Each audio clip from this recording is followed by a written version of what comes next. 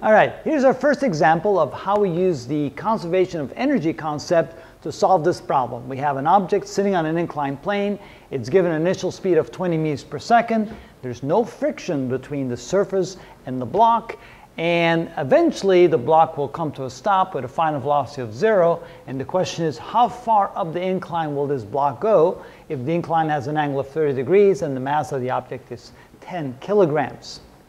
So the way to think about it is, if it goes up the incline along the hypotenuse, it will have gained a certain amount of height.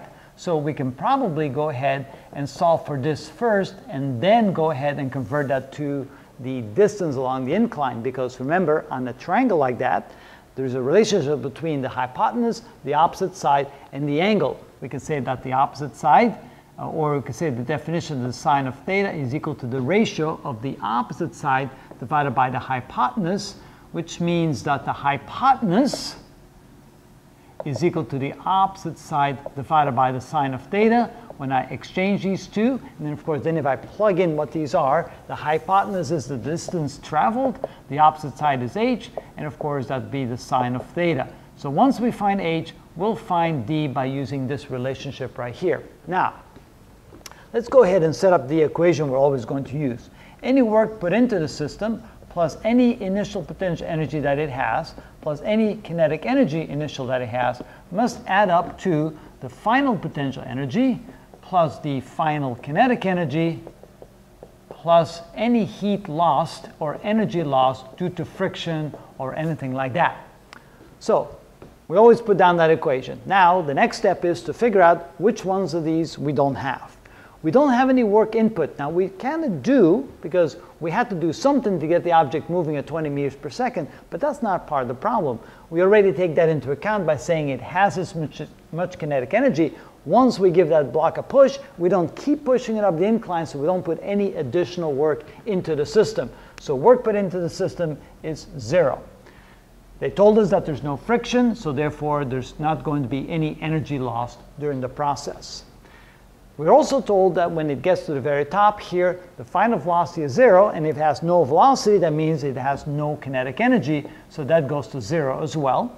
And here's one more trick. Even though the block appears to be starting at some initial height above the ground, we can just arbitrarily call that 0 height. And get rid of that, we can call this the increase in height. And so therefore, we can assume that it has no potential energy when it started. So we can arbitrarily put the 0 height at any place that we want to make it convenient for the problem. So therefore, in this case, we can say that we have no initial potential energy. And then this whole equation simply boils down to the initial kinetic energy is equal to the final potential energy. And of course, the initial kinetic energy is equal to 1/2 mv initial squared, and the final potential energy is mgh final. So what are we looking for now? We're looking for this increase in height. We're looking for h. That means we want to divide both sides by mg. Now first, I can go ahead and divide both sides by m.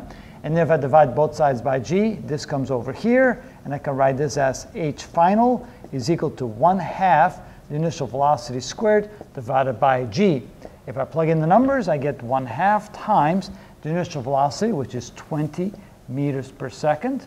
And I can square that divided by g, which is 9.8 meters per second squared. And that will give us the final height. So that gives us 400 divided by 2 and divided by 9.8. And that gives us 20.41 meters per second.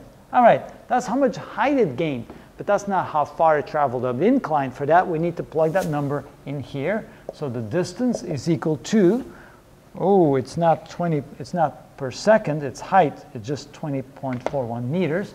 So 20.41 meters divided by the sine of 30 degrees. And of course, the sine of 30 degrees is 1/2, so it's like doubling that times 2, and roughly it goes a distance of 41 meters before coming to a stop.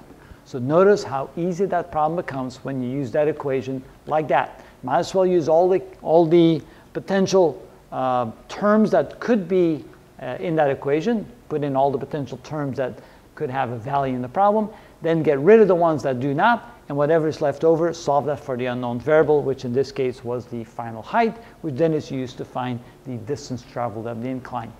And that's how you do a problem like that.